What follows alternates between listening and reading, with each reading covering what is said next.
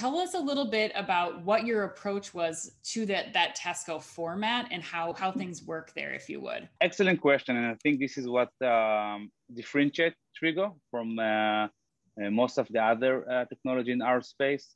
If you look at Amazon, for example, with their Amazon Go and Amazon Fresh concepts or the licensing concept, they usually building the store from scratch based on the technology spec, based on what the camera needs.